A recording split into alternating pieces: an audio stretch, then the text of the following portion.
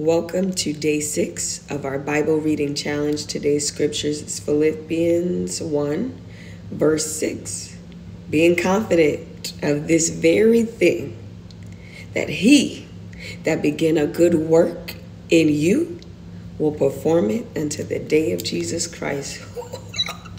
He that beginneth a good work in you will perform it unto the day of Jesus Christ.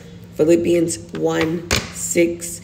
Make sure you spend at least 30 minutes dialoguing with the Holy Spirit and reading the scriptures. You can read more before it, more after it, or in the whole thing so you get the context of it. Make sure you're praying at least 3 times a day. 3 times a day. I also want you to pray. One of the prayer points for today is to pray forgiveness.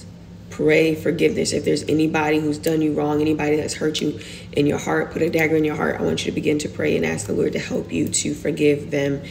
And we're going to forgive by faith during this challenge.